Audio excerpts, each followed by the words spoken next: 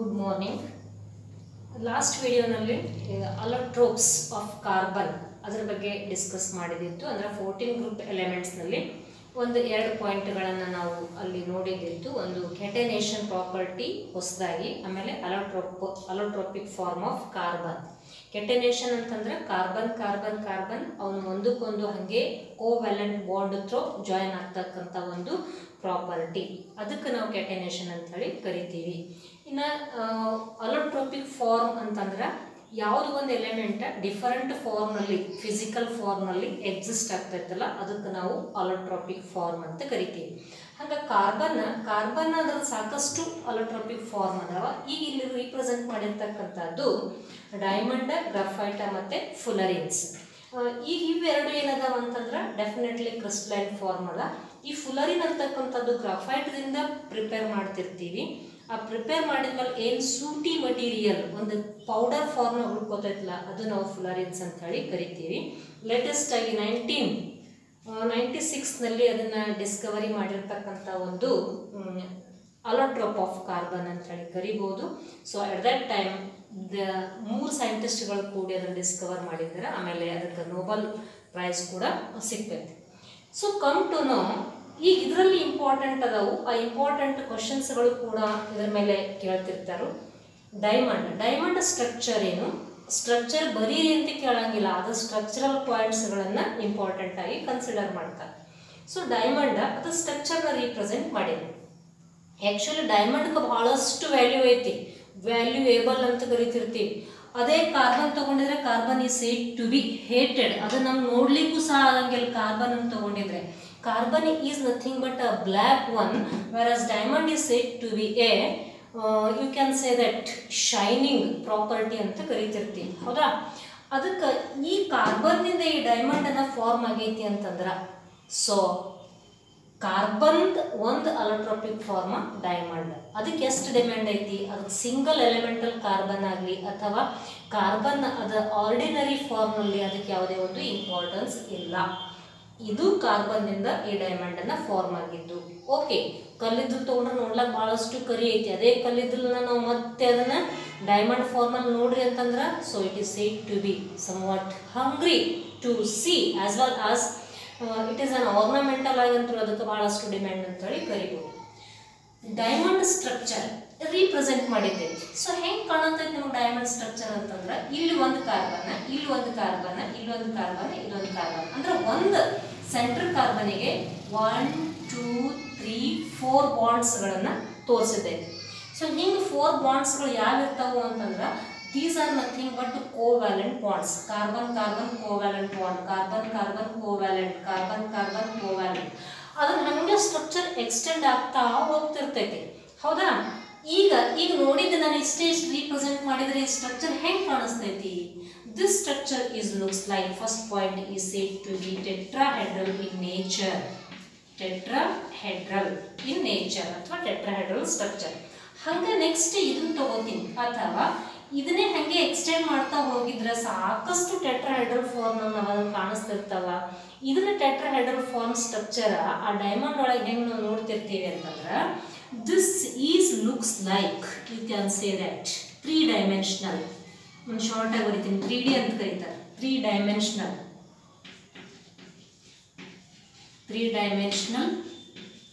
Network structure, ಹೌದಾ? 3 dimensional network structure. ಇನ್ನು each carbon ಐತಲ್ಲ, ಪ್ರತಿಯೊಂದು carbon hybridisation ಏನಿರ್ತೈತಿ, that carbon is containing sp3 hybridised. ಅಂದ್ರೆ ಅದರ ಅರ್ಥ ಏನು?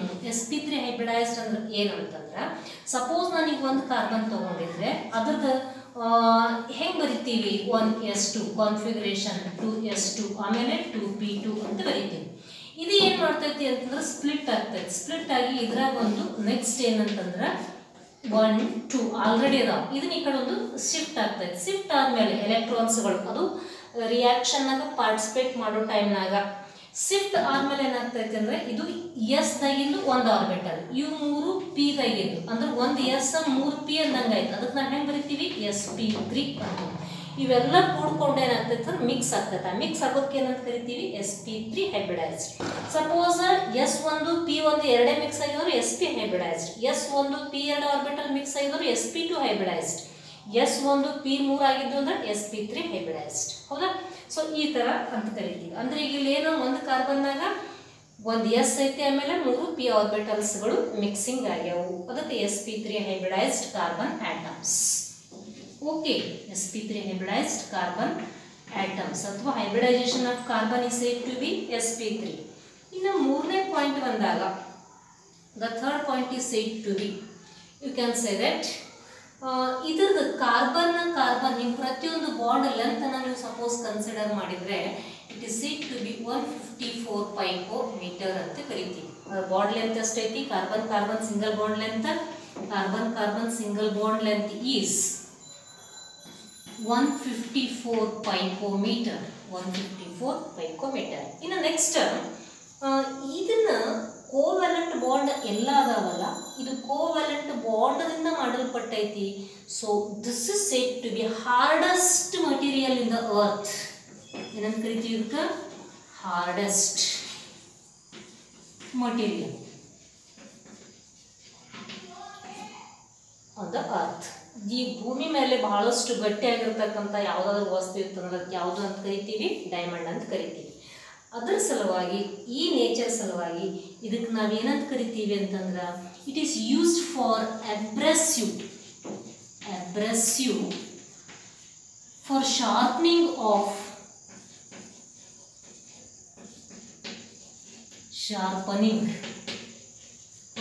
Hard tools.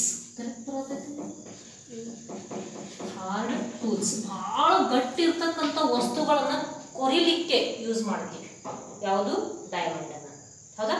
So it is used for sharpening of hard tools. Y ಅಂತ ಕೇಳಿದ್ರೆ ದಿಸ್ ಈಸ್ ಬಿಕಾಸ್, ಇದನ್ನ ರೀಸನಿಂಗ್ ಕ್ವಶನ್ಸ್ ಆಗಿ ಕೇಳ್ಬೋದು, ಇದನ್ನ ಯಾಕೆ ಹಿಂಗೆ ಯೂಸ್ ಮಾಡ್ತೀವಿ ನಾವು ಅಂತ ಹೇಳಿ. ಯಾಕಂತಂದ್ರೆ on the earth it is said to B hardest material. Why it is hardest ಅಂತ ಕೇಳಿದ್ರೆ the covalent bond between each carbon atom in the diamond is said to be so strong it is difficult to break. ಅದಕ್ಕೆ ಅದನ್ನ ಆ ಬಾಂಡ್ಗಳು break ಮಾಡೋದು difficult ಐತಿ ಅಂತಂದ್ರೆ definitely that material is said to be hardest material, hence it is used for cutting or sharpening of the hard tools, you can say that. So this is about, you can say that the structure of a diamond. Structural points ಗಳು ಮತ್ತೆ ಅದರ use ಅನ್ನು ಕೇಳಿದ್ರೆ ಈ ತರ ನಾವು ಹೇಳ್ಬೋದು. ಇನ್ನು ಎರಡನೇ ಯೂಸ್ ಅನ್ನು ಎಲ್ಲಿ ಯೂಸ್ ಮಾಡ್ತೀವಿ ಅಂತಂದ್ರೆ best you can take it as ornamental, ಜ್ಯುವೆಲರಿನಲ್ಲಿ use ಮಾಡ್ತಿರ್ತೀವಿ. ಆಮೇಲೆ ಈ ಸ್ಟ್ರಕ್ಚರ್ ಬಗ್ಗೆ ಕೇಳಿದ್ರೆ ಒಂದೇ ಪಾಯಿಂಟ್ ನಾವೇನಂತೀವಿ ಟೆಟ್ರಾಹೆಡ್ರಲ್ ಇನ್ ಸ್ಟ್ರಕ್ಚರ್. ಟೆಟ್ರಾಹೆಡ್ರಲ್ ಯಾವ್ದು ಇರ್ತಾವು ಅದಕ್ಕೆ ಬಾಂಡ್ ಆಂಗಲ್ 109 ಡಿಗ್ರಿ 28 ಮಿನಿಟ್ಸ್ ಇರ್ತೈತಿ. 109 ಡಿಗ್ರಿ 28 ಮಿನಿಟ್ಸ್ ಇರ್ತೈತಿ. ಯಾವ್ದು ಟೆಟ್ರಾಹೆಡ್ರಲ್ ಇರ್ತೈತಿ ಅದರ ಹೈಬ್ರಿಡೈಸೇಷನ್ sp3 ಇರ್ತೈತಿ. ಮೂರು ಪಾಯಿಂಟ್ಗಳನ್ನ ಒಂದಕ್ಕೊಂದು ಲಿಂಕ್ ಇರ್ತಕ್ಕಂಥದ್ದು. Structure is tetrahedral, bond angle is 109 degree 28 minutes near about. ಹೌದಾ? Next hybridisation is sp3. Carbon bond length is 154 picometer. Covalent bonds are so strong, therefore it is hardest substance on the earth, and the covalent bonds are said to be difficult to break, hence used as abrasive for sharpening of tools.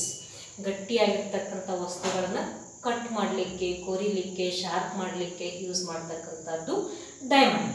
So ಇದು diamond ಒಂದು point ಆಗಿತ್ತು ಅಂತಂದ್ರೆ come to know graphite.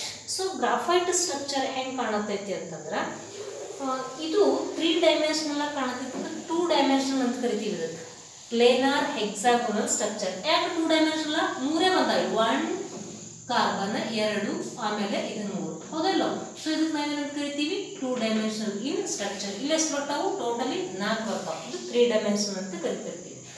So ಹಿಂಗೆ ಒಂದು ಕಾರ್ಬನ್ನಲ್ಲಿ ಎಷ್ಟು total involve ಆದಂಗಾಯ್ತು? 3 involve ಆದಂಗಾಯ್ತು. Carbon 1 2 3 ಅಂದ್ರೆ hybridisation ಏನಾಗ್ತೈತಿ? ಒಂದು ಎಸ್ ಆಯ್ತು, ಇನ್ನ ಒಂದು ಪಿ ದಾಗಿಂದ 2 ಬಂದು ಒಂದು ಖಾಲಿ ಉಳಿತು. ಇದು ಖಾಲಿ ಉಳಿತು, ಇದನ್ನ ತಗೊಂಡಿಲ್ಲ ನಾನೀಗ ಇದನ್ನ. ಇದು ಒಂದು ಎಸ್ ಆಯ್ತು. ನೆಕ್ಸ್ಟ್ ಪಿ ದಾಗ 1 2 ಆಮೇಲೆ 3 ತಗೊಂಡಿದ್ದೈತಿಲ್ಲ, ಅದು ಲಾಸ್ಟ್ ಒಂದು ಹಂಗೆ ಉಳಿತೈತಿ. ಬರೀ ಇವೆರಡು ಅಷ್ಟೇ ಯೂಸ್ ಆಗ್ತಿತ್ತು. ಅಂದ್ರೆ S1 P2. Hence the hybridization is said to be sp2 hybridized. ಇನ್ನು ಒಂದು ಕ್ವಶನ್ ಬರ್ತೈತಿ, ಇದು ಒಂದು ಎಲೆಕ್ಟ್ರಾನ್ ಉಳಿತಲ್ರಿ ಅದು ಏನು ಮಾಡ್ತೈತಿ ಅಂತ ಹೇಳಿ ನೀವು ಕೇಳ್ಬೋದು. ಪ್ರತಿಯೊಂದು ಕಾರ್ಬನಿಗೆ ಒಂದೊಂದು ಎಲೆಕ್ಟ್ರಾನ್ಸ್ಗಳು ಉಳಿತಾ ಹೋಗ್ತಿರ್ತೈತಲ್ಲ, ಆ ಉಳಿದಿದ್ದ ಎಲೆಕ್ಟ್ರಾನ್ ಏನು ಮಾಡ್ತೈತಿ ಅಂತಂದ್ರೆ ಡಿಲೋಕಲೈಸ್ಡ್. ಅದೇನು ಒಂದು ನಾವು ಗ್ರಾಫೈಟ್ ಅಂತ ಲೇಯರ್ ತಗೊಂಡಿವಲ್ಲ, ಆ ಒಂದು ಲೇಯರ್ನಾಗ ಎಲ್ಲ ಎಲೆಕ್ಟ್ರಾನ್ಸ್ಗಳು ಮೂವ್ ಆಗ್ತಾ ಹೋಗ್ತಿರ್ತಾವ. ಅದಕ್ಕೆ ಆ ಮೂಮೆಂಟ್ ಆಫ್ ಎಲೆಕ್ಟ್ರಾನ್ಸ್ ಇಂದ ಬೆಸ್ಟ್ ಆಗಿ ನಾವು ಇದಕ್ಕೆ ಏನಂತ ಕರಿಬೋದು ಅಂತಂದ್ರೆ ಗುಡ್ ಕಂಡಕ್ಟರ್ಸ್ ಅಂತ ಕರಿತಿರ್ತೀವಿ. ಭಾಳಷ್ಟು ಶೆಲ್ನಾಗ ನೋಡ್ತಿರ್ತೀವಿ ನಾವು, ಬ್ಯಾಟ್ರಿ ಶೆಲ್ಗಳದಾಗ ಏನು ಯೂಸ್ ಮಾಡ್ತಿರ್ತಾರೋ ಗ್ರಾಫೈಟ್ ಯೂಸ್ ಮಾಡ್ತಿರ್ತಾರೆ. ಯಾಕೆ ಗ್ರಾಫೈಟ್ ಯೂಸ್ ಮಾಡ್ತಾರೋ? Because available one electron that is said to B delocalised which is responsible for conducting electricity. ಅದಕ್ಕೆ ಈ ಗ್ರಾಫೈಟ್ ನೇಚರ್ ಹೆಂಗೈತಿ, ಲೇಯರ್ಸ್ಗಳದಾವ್ರಿ, ಸಾಕಷ್ಟು ಲೇಯರ್ಸ್ಗಳದಾವ. ಇದು ಒಂದು layer, next layer, next layer, ಹಿಂಗೆ ಲೇಯರ್ಸ್ ಅದಾವಲ್ಲ. ಒಂದು ಲೇಯರ್ನ ನೆಕ್ಸ್ಟ್ ಲೇಯರ್ ಇನ್ನೊಂದು ಲೇಯರಿಗೆ ಡಿಸ್ಟೆನ್ಸ್ ಎಷ್ಟು ಇರ್ತೈತಿ ಅಂದ್ರೆ 340 ಪೈಕೋಮೀಟರ್ ಇರ್ತೈತಿ. ಎಷ್ಟು? 340 ಪೈಕೋಮೀಟರ್. ಆಮೇಲೆ ಒಂದು ಕಾರ್ಬನ್ ಬಾಂಡ್ ಲೆಂತ್ ಎಷ್ಟು ಇರ್ತೈತಿ ಅಂದ್ರೆ 141.5 ಪೈಕೋಮೀಟರ್ ಇರ್ತೈತಿ. 141.5 ಪೈಕೋಮೀಟರ್. ಇನ್ನು ನೆಕ್ಸ್ಟ್ ಇದ್ರ ಸ್ಟ್ರಕ್ಚರ್ ಏನಂತ ಹೇಳ್ತೀವಿ? Planar hexagonal ring structure. Hexagonal ಕಾಣ್ತಾವ ನಾವು, ಹೆಕ್ಸಾಗೋನಲ್ ಹೌದಲ್ಲ. ಯಾವ್ದು sp2 ಇರ್ತೈತಿ ಅದಕ್ಕೆ ನಾವೇನಂತ ಕರಿತೀವಿ? ಟ್ರೈಗೋನಲ್ ಪ್ಲೇನಾರ್ ಅಂತ ಕರಿತಿರ್ತೀವಿ. Trigonal planar hexagonal ring structure. ಇದ್ರ ಸ್ಟ್ರಕ್ಚರ್ ಏನು? Tetrahedral 3 dimensional structure, network structure ಹೌದಲ್ಲ. Tetrahedral 3 dimensional network structure. ಇದು ಏನು? So graphite is said to B trigonal planar hexagonal ring structure. Hybridization, here it is said to be sp3, whereas here it is said to be sp2. Why? Only 2 p orbitals are involved in the hybridization. ಹೌದಾ? ಇನ್ನು next ಇದು ಏನಂತಂದ್ರೆ ಒಂದು layer ಇನ್ನೊಂದು layer ಇದರ distance ಅನ್ನ ಇರ್ತಿರ್ತೈತಿ. ಇಲ್ಲಿ ಯಾವ ಟೈಪ್ ಆಫ್ ಬಾಂಡ್ಸ್ ಇದಾವೆ? ಇಲ್ಲಿ ಕೋವೆಲೆಂಟ್ ಬಾಂಡ್ಸ್ ಅಂತ ನಾವು ನೋಡಿವಿ. The type of bonds here are said to B von der Waals forces ಅಂತ ಕರಿತೀವಿ. ವಾನ್ ಡೆರ್ ವಾಲ್ಸ್ ಫೋರ್ಸಸ್ ಅಂದ್ರೆ ಇದು ಕೋವೆಲೆಂಟ್ ಗಿಂತ ಬಹಳಷ್ಟು ವೀಕ್ ಇರ್ತಕ್ಕಂಥ ಒಂದು ಬಾಂಡ್. ಅದ್ರ ಸಲುವಾಗಿ ಇದು ಗಟ್ಟಿ ಅಂತ ಹೇಳಂಗಿಲ್ಲ. ಯಾವಾಗಲ್ಲಿ interaction between the atoms is said to be weak, that substance is said to be soft. ಅದಕ್ಕೆ ಇದು ಸಾಫ್ಟ್ ನೇಚರ್ ಬರಲಿಕ್ಕೆ ಏನು ಒಂದು reason? It is containing weak von der Waals forces 1 point, and second is said to B layer to layer ಇದ್ದಿನ ಸಲುವಾಗಿ ಇದಕ್ಕೆ ನಾವೇನಂತ ಕರಿತೀವಿ? Soft ಅಂತ ಹೇಳಿ ಕರಿತಿರ್ತೀವಿ. Soft and ಸ್ಲೀಪರಿ in nature.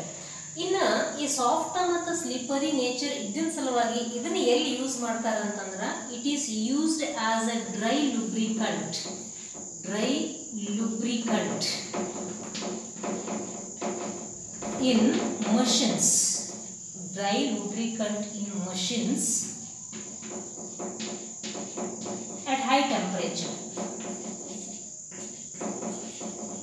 High temperature. ಹೌದಾ? ಸೊ one question ಏನಂತಂದ್ರೆ why graphite is used as a lubricant in machines ಅಂತ question ಕೇಳಬಹುದು. why graphite is used as a lubricant in machines ಅಂತ ಕೇಳಿದ್ರೆ the reason for this is said to be it is soft and slippery nature. it is soft and slippery nature. ಒಂದು layer ನೀವು ಈಗ graphite ಅಂದ್ರೆ best example pencil ಅಂತ ತಗೋತೀರ. Pencil ಹಿಂಗೆ ಒಂದು dot ಇಟ್ಟಿರಿ ಅಂತಂದ್ರೆ ಒಂದು ಲೇಯರ್ ಹೋತು ಅಂತಂದ್ರೆ ಅರ್ಥ ಆಗತ್ತಿಲ್ಲ. ಒಂದು ಡಾಟ್ನಾಗ ಒಂದು ಲೇಯರ್, ಮತ್ತೊಂದು ಡಾಟ್ನಾಗ ಮತ್ತೊಂದು ಲೇಯರ್, ಹಿಂಗೆ ಲೇಯರ್ಗಳು ಜಾಯಿನ್ ಆಗಿರ್ತಾವಲ್ಲ, ಅದಕ್ಕೆ ಅದೇನಿರ್ತೈತಿ? Slippery nature. ಕೈಯಾಗಿ ಹಿಡಿದು ನೋಡೋದು ಅದು ಫುಲ್ ಅದನ್ನ ಏನಂತಂದ್ರೆ ಜಾರ್ದಾಗ ಅನ್ನಿಸ್ತಿರ್ತೈತಿ. ಆ ನೇಚರ್ ಸಲುವಾಗಿ ಲುಬ್ರಿಕಂಟ್ ಆಗಿ ಯೂಸ್ ಮಾಡ್ತಿರ್ತಾರು. ಯಾವುದು? ಈ ಗ್ರಾಫೈಟ್ ಅಂತಕ್ಕಂಥದ್ದು. ಮತ್ತು ಇಟ್ ಸೆಲ್ಫ್ ಇದನ್ನ ಆಯಿಲ್ ಅಂತ ಯೂಸ್ ಮಾಡಂಗಿಲ್ಲ. Graphite is not used as an oil, it is only used as lubricant.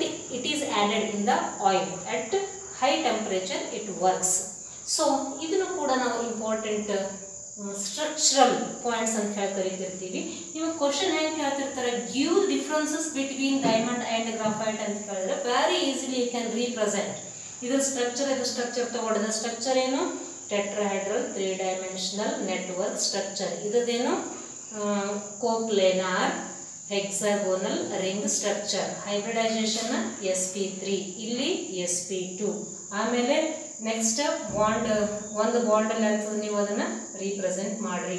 ಆಮೇಲೆ ಇಲ್ಲಿ ಬಾಂಡ್ ಲೆಂತ್ ಏನಾಯ್ತು ಅಂದ್ರೆ 144. ಆಮೇಲೆ ಲೇಯರ್ ಟು ಲೇಯರ್ ಅದನ್ನು ಕೂಡ ರೀಪ್ರೆಸೆಂಟ್ ಮಾಡಿರಿ. After that you can say that ಇದು hardest material on the earth ಇರ್ತೈತಿ. ಯಾಕಂತ ಹೇಳಿ ರೀಸನ್ ಕೊಟ್ಟಿದ್ದೈತಿ. ಇದು ಸಾಫ್ಟ್ ಇರ್ತೈತಿ, ಅದು ಯಾಕಂತ ರೀಸನ್ ಕೊಟ್ಟಿದ್ದೈತಿ. ಅವು ಎರಡೂ ಪಾಯಿಂಟ್ಗಳಿಗೆ ಒಂದು ಕ್ವಶನ್ಸ್ ಅನ್ನ ಕೇಳಿದ್ರೆ you can very easily answer for separate questions. Difference ನಲ್ಲಿ ಒಂದು 3-4 ಪಾಯಿಂಟ್ಸ್ ಅನ್ನು ನೀವು ಕನ್ಸಿಡರ್ ಮಾಡಿ.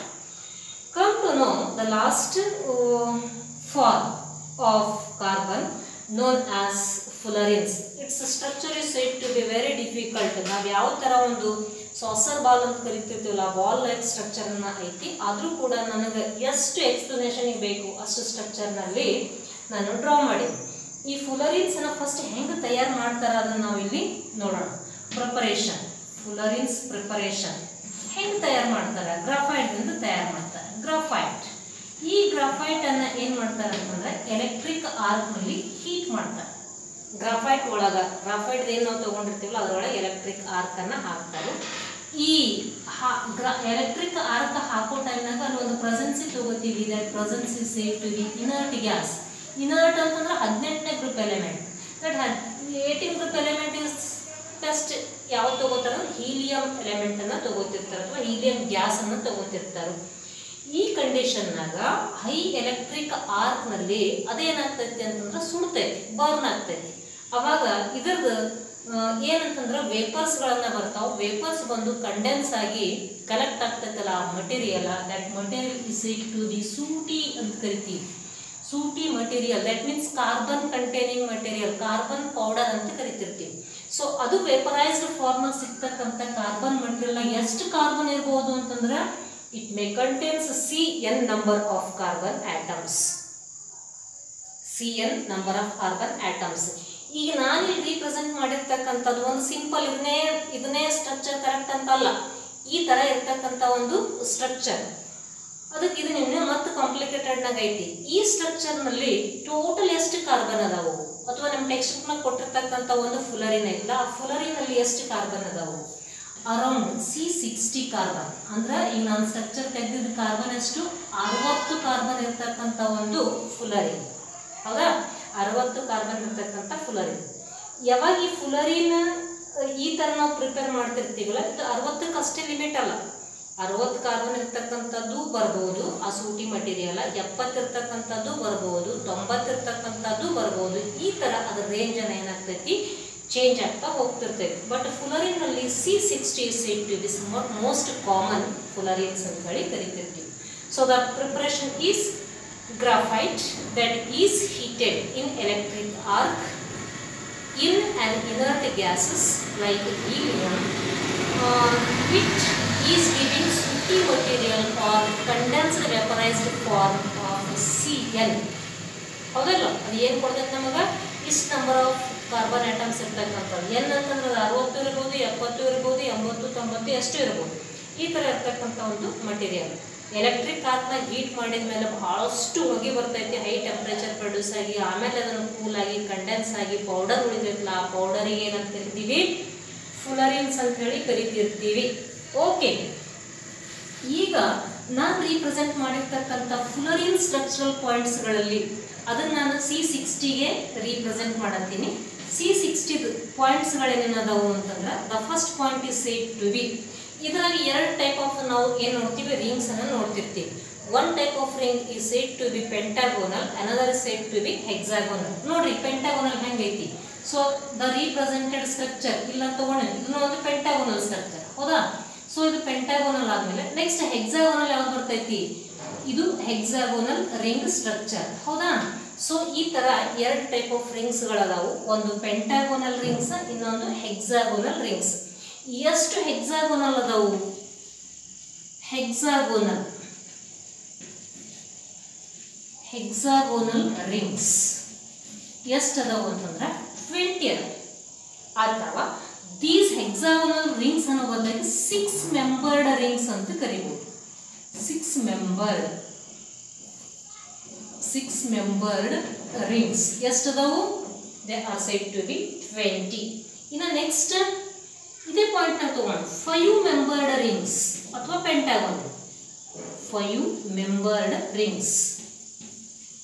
5-membered rings ಗಳು ಎಷ್ಟು ಅದಾವು? They are said to be 12. ಈಗ C60 ತಗೊಂಡಿರೋದರ ವರ್ಟೆಕ್ಸ್ ಎಷ್ಟು ಅದಾವು? 60 ವರ್ಟೈಸಸ್. ಎಷ್ಟು ಪಾಯಿಂಟ್ಸ್ ಗಳು ಕಾಣಿಸ್ತಾವ ನಮಗೆ? ಇದು ಒಂದು C60 ದಾಗ 60 ವರ್ಟೈಸಸ್.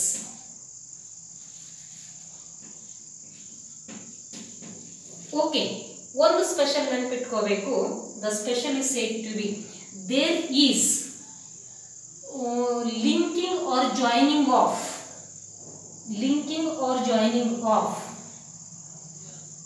6 member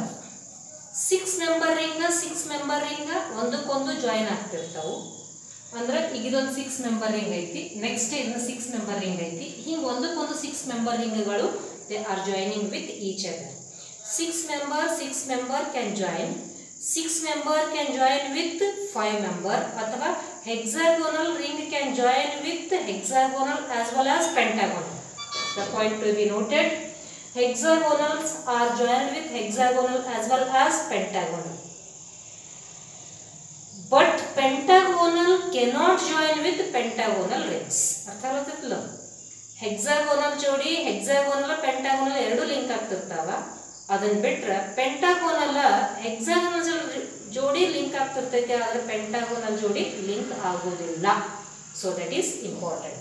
ಸೊ ಇವನ್ನ ನಾವು ಸ್ಟ್ರಕ್ಚರಲ್ ಪಾಯಿಂಟ್ಸ್ ಅಂತ ಕರಿತೀವಿ.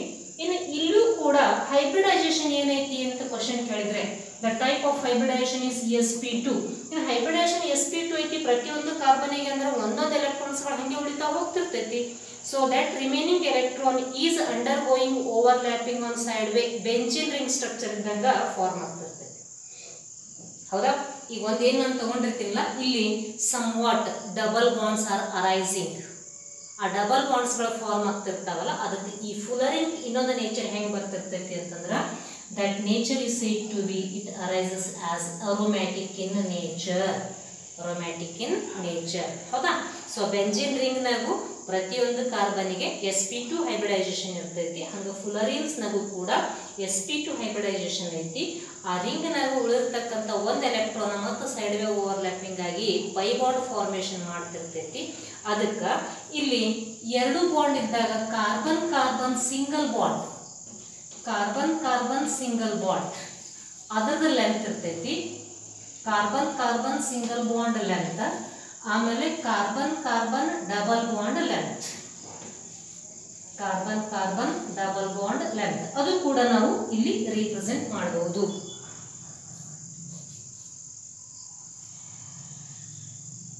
Single bond length is 143.5 picometer. Double bond length is 138.3 picometer. 138.3 picometer. ಈ ತರ ಇದರ ನೇಚರ್ ನಾವು ತಗೋತಿರ್ತೀವಿ. So once again I will explain the structural points. There are total C60 means 60 carbon ಇರತಕ್ಕಂತ structure ಫುಲರಿನ್ಸ್. ಅಲ್ಲಿ 20 6 membered rings ಅದಾವು, 12 pentagonal rings ಅದಾವು. 6 membered can join with 6 membered as well as 5 membered, but 5 membered ring cannot join with 5 membered rings. And there are totally 60 vertices are there, and its hybridization is said to be sp2. Therefore it is somewhat having the aromatic nature.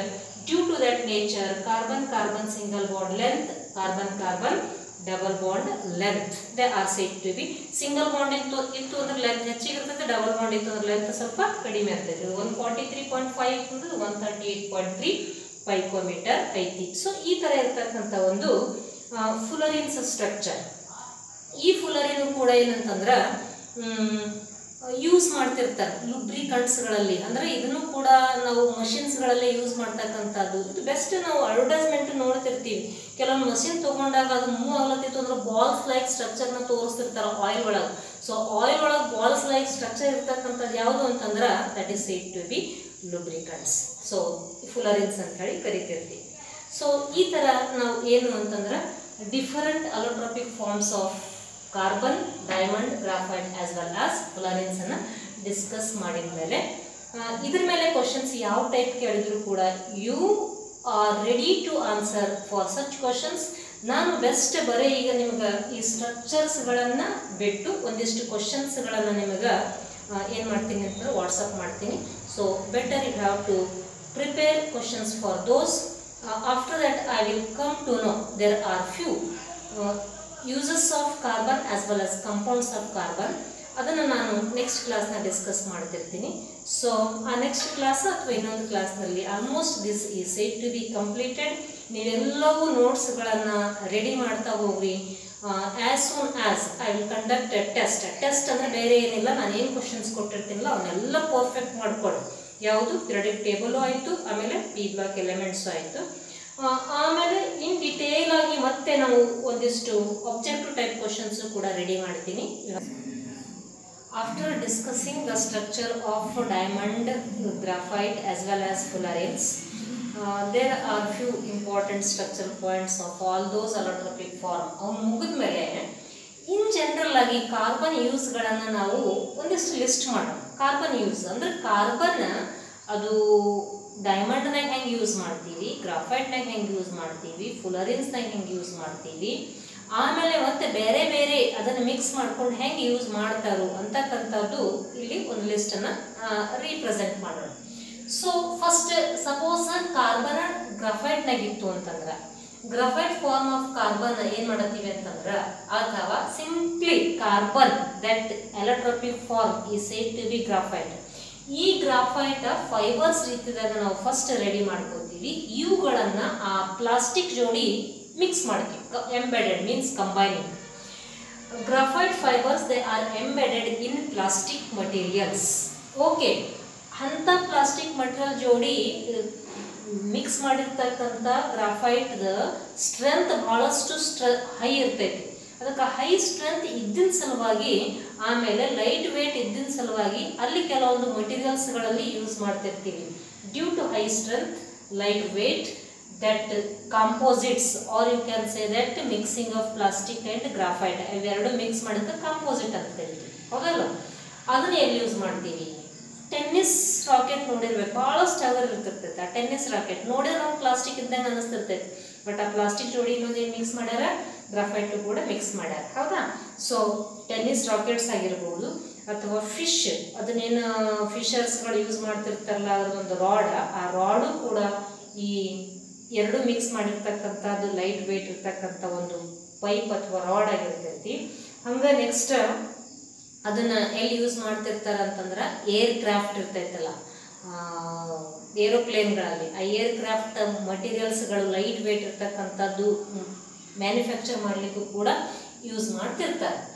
ಆಮೇಲೆ ಈ graphite, ಇದೇ same ಗ್ರಾಫೈಟನ್ನು ಭಾಳಷ್ಟು good conductor of electricity ಅಂತ ಹೇಳ್ತಿರ್ತೀವಿ. ಯಾಕದು good conductor of electricity ಅಂತ ಕೇಳಿದರೆ, ಪ್ರತಿಯೊಂದು ಕಾರ್ಬನಿಗೆ ಒಂದು electron ಫ್ರೀಯಾಗಿ ಸಿಗ್ತಿರ್ತೈತಿ. ಹಂಗೆ ಎಷ್ಟೋ ಕಾರ್ಬನ್ ಆಟಮ್ಸ್ಗಳನ್ನು ಆ ಒಂದು ಗ್ರಾಫೈಟ್ನಲ್ಲಿ ಇರ್ತಿರ್ತೈತಲ್ಲ, ಅದಕ್ಕೆ ನಂಬರ್ ಆಫ್ ಫ್ರೀ ಎಲೆಕ್ಟ್ರಾನ್ಸ್ಗಳು ಸಿಗೋ ಸಲುವಾಗಿ they are said to B ಮೊಬೈಲ್ಡ್ R delocalised. ಆ ಒಂದೊಂದು ಫ್ರೀ ಎಲೆಕ್ಟ್ರಾನ್ಸ್ಗಳ ಮೂವ್ಮೆಂಟ್ದಿಂದ ಕಂಡಕ್ಟಿವಿಟಿ ಹೆಚ್ಚಿಗಿರ್ತೈತಿ. ಅದಕ್ಕೆ ಎಲ್ಲಿ ಯೂಸ್ ಮಾಡ್ತೀವಿ ಅಂತಂದ್ರೆ ಬ್ಯಾಟ್ರೀಸ್ಗಳು, ಎಲೆಕ್ಟ್ರೋಡ್ಸ್ ಅಂತ ಕರಿತಿರ್ತೀವಿ, ಆ್ಯಸ್ ಎಲೆಕ್ಟ್ರೋಡ್ಸ್ ಇನ್ ಬ್ಯಾಟ್ರೀಸ್. ಹೌದಲ್ಲ? ಈಗ ಸಾಕಷ್ಟು ಇನ್ವರ್ಟರ್ಸ್ ಅಂತ ನಾವು ತೊಗೋಬೋದು, ಅಥವಾ ನೆಕ್ಸ್ಟ್ ಚಾರ್ಜರ್ಸ್ ಅಂತ ತೊಗೋಬೋದು. ಈ ಥರ ಎಲ್ಲ ನಾವು ಎಲೆಕ್ಟ್ರಿಕ್ ಮಟೀರಿಯಲ್ಸ್ ತೊಗೊಂಡಾಗ ಬೆಸ್ಟ್ ಎಲೆಕ್ಟ್ರಿಕ್ ಮಟೀರಿಯಲಲ್ಲಿ ಕಾರ್ಬನ್ ಗ್ರಾಫೈಟನ್ನು ಯೂಸ್ ಮಾಡಿರ್ತಾರೆ.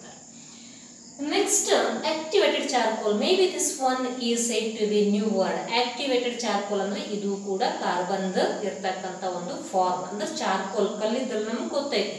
ಅದೇ ಆಕ್ಟಿವೇಟೆಡ್ ಅಂತಂದ್ರೆ ಬಹಳಷ್ಟು ಹೈಲಿ ಆಕ್ಟಿವ್ ಇರ್ತಕ್ಕಂಥದ್ದು ಅಂತ ಹೇಳಿ ಕರಿಬಹುದು. ಇಂಥ ಒಂದು ಕಾರ್ಬನ್ನ ಎಲ್ಲಿ ಯೂಸ್ ಮಾಡ್ತಾರೆ ಅಥವಾ ಚಾರ್ಕೋಲ್ನ ಎಲ್ಲಿ ಯೂಸ್ ಮಾಡ್ತಾರೆ ಅಂತಂದ್ರೆ ಪಾಯ್ಸನಸ್ ಗ್ಯಾಸಸ್ಗಳನ್ನು ಅಡ್ಸಾರ್ಬ್ ಮಾಡ್ಕೊಳ್ಳಿಕ್ಕೆ. ಅಡ್ಸಾರ್ಬ್ ಅಂತಂದ್ರೆ ಅದನ್ನು ಈಗ ನಾವು ಮಾಸ್ಕ್ ಅಂತ ನಾವು ಹಾಕೋತಿರ್ತೀವಿ, ಈಗ ಥ್ರೂ ಅದೊಂದು ಕಾಮನ್ ಆಗಿಬಿಟ್ಟೈತಿ. ಆ ಮಾಸ್ಕ್ ಹಾಕೊಂಡಾಗ ಅದ್ರ ಒಳಗೆ ಒಂದು ಲೇಯರ್ನ ಸಪೋಸ್ ಆಕ್ಟಿವೇಟೆಡ್ ಚಾರ್ಕೋಲ್ ಇತ್ತು ಅಂತಂದ್ರೆ ಯಾವುದೇ ಪಾಯ್ಸನಸ್ ಗ್ಯಾಸಸ್ಗಳು ಅಥವಾ ಮೈಕ್ರೋ ಆರ್ಗ್ಯಾನಿಸಮ್ಸ್ಗಳು ಅದ್ರ ಸಮೀಪ ಬರಂಗಿಲ್ಲ. ಬಂದಿದ್ರು ಕೂಡ ಆ ಲೇಯರ್ ಮೇಲೆ ಅಲ್ಲೇ ಉಳ್ಕೋತಿರ್ತಾವೆ. ಅದಕ್ಕೆ ಅಡ್ಸಾರ್ಬ್ ಅಂತ ಕರಿತಿರ್ತೀವಿ, ಒಳಗಡೆ ಹೋಗಂಗಿಲ್ಲ. ಅಂಥ ಕೇಸಸ್ಗಳಲ್ಲಿ ಈ ಚಾರ್ಕೋಲ್ನ ಯೂಸ್ ಮಾಡ್ತಿರ್ತಾರೆ. ಅಥವಾ ವಾರ್, ಯುದ್ಧದ ಸಮಯದಾಗ ಪಾಯ್ಸನಸ್ ಗ್ಯಾಸಸ್ಗಳನ್ನ ಬಿಟ್ಟಿದ್ರು ಅಂತಂದ್ರೆ ಅಂಥ ಗ್ಯಾಸಸ್ಗಳನ್ನು ಅಬ್ಸಾರ್ಬ್ ಮಾಡ್ಕೋತಿರ್ತೈತಿ ಹೊರತಾಗಿ ಅದು ರೆಸ್ಪಿರೇಟರಿ ಸಿಸ್ಟಮಿಗೆ ಒಯ್ಯಂಗಿಲ್ಲ. ಅಂಥ ಕೇಸಸ್ನಲ್ಲಿ that charcoal is said to be used absorbing poisonous gases ಅಥವಾ ಮೈಕ್ರೋ ಆರ್ಗ್ಯಾನಿಸಮ್ಸ್. ಇನ್ನು ಒಂದಷ್ಟು ಇಂಪಾರ್ಟೆಂಟ್ ಯೂಸ್ ವಾಟರ್ ಫಿಲ್ಟರ್ಸ್ ಅಂತ ಕರಿತಿರ್ತೀವಿ, ಹೌದಲ್ಲ? ಈಗ ನಾವು ಸಾಕಷ್ಟು ಅಕ್ವಾಗಾರ್ಡ್ ಇವೆಲ್ಲ ನಾವು ನೋಡಿರ್ತೀವಿ, ಅದರಾಗ ಯೂಸ್ ಮಾಡ್ತಕ್ಕಂಥದ್ದು ಮತ್ತು ಸಿಲ್ವರ್ದು ಇರ್ಬೋದು, ಮತ್ತು ಬೇರೆ ಬೇರೆ ಮಟೀರಿಯಲ್ದು ಇರ್ಬೋದು. ಅದೇ ರೀತಿ ಕಾರ್ಬನ್ದು ಕೂಡ ಏನಂತಂದ್ರೆ ವಾಟರ್ ಫಿಲ್ಟರ್ಸ್ಗಳನ್ನು ಯೂಸ್ ಮಾಡ್ತಿರ್ತಾರೆ. ಭಾಳ ಹಳಿದಂತ ಭಾಳ ಹಳಿದ್ರೆ ಭಾಳ ಎಲ್ಲ ಲೇಟ್ ಸ್ವಲ್ಪ ಒಂದು 10 years ಬ್ಯಾಕ್ಸ್ನಲ್ಲಿ ಎಲ್ಲ ಕಡೆ ಒಂದು ಸ್ಟೀಲ್ದು ಫಿಲ್ಟರ್ ಟ್ಯಾಂಕ್ಸ್ಗಳನ್ನು ಇದ್ದು, ಅದರೊಳಗೆ 2 ಏನಿದ್ವು ಕ್ಯಾಂಡಲ್ಸ್ ಇದ್ವು. ಆ ಕ್ಯಾಂಡಲ್ಸ್ ಮಟೀರಿಯಲ್ನಾಗ ಸ್ವಲ್ಪ ಪ್ರಮಾಣದಾಗ ಏನಿರ್ತಿತ್ತು ಅಂದ್ರೆ ಕಾರ್ಬನ್ ಕಂಟೆಂಟ್ ಇರ್ತಕ್ಕಂಥದ್ದು, ಕ್ಯಾಲ್ಸಿಯಂ ಕಾರ್ಬೋನೇಟ್. ಅದು ಏನು ಮಾಡ್ತಿತ್ತು ಅಂತಂದ್ರೆ